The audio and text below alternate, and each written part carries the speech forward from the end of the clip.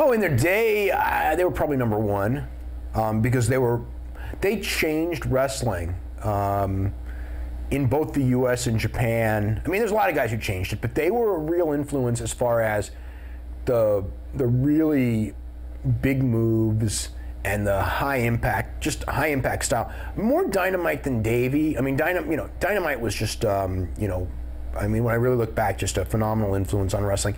Davey Boy was more of his tag team partner, but Davey was like a Dynamite clone almost.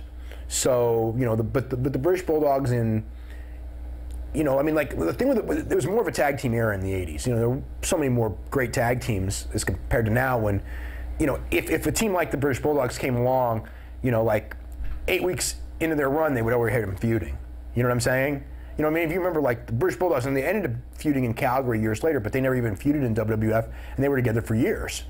So, but that's just the and they never feuded in Japan, and they were together for years.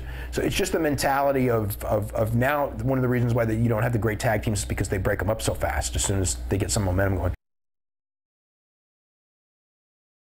Davey Boy Smith as a wrestler was as good as he was motivated to be. When Davey Boy Smith got someone to light a fire on him, under him, like Bret or Shawn Michaels, and they wanted to have a good match, Davey Boy could stay with anyone. And Bret Hart, Davey Boy Smith match at Wembley Stadium, one of the most famous matches. One of the I've seen Davey in many great matches, many. When Owen Hart and Davey Boy Smith were a tag team, they had many great matches.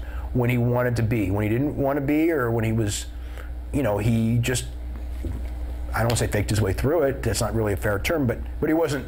I've seen many matches where he wasn't great. So it was what Davey Boy's mentality was. Unfortunately, towards the end of his career,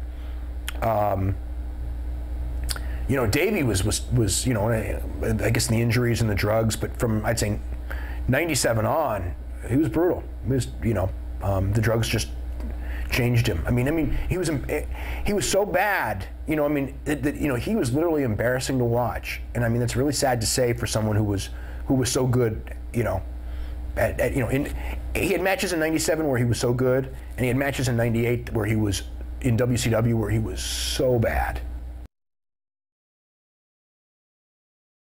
Davey was unusual. I mean, he wasn't the only one like that by any means, but Davey was carrying a lot more weight than he needed to, and he had this mentality. I think because he was a smaller guy naturally.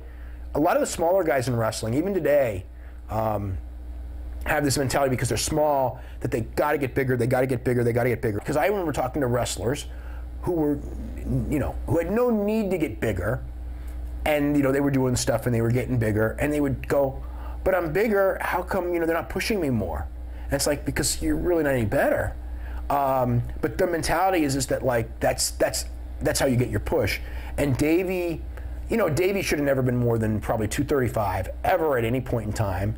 He would have been a great wrestler at 235. He had a great physique at 235. I mean, and then he needed steroids to be 235, probably too, because again, he's not a naturally big guy, although he was a very strong guy for his size. And he's out there at 270, getting blowing up really fast, not wrestling the way he should, because he thought that the whole thing was he wanted to be a big power wrestler because he thought that those were the guys that made the money and that were on top.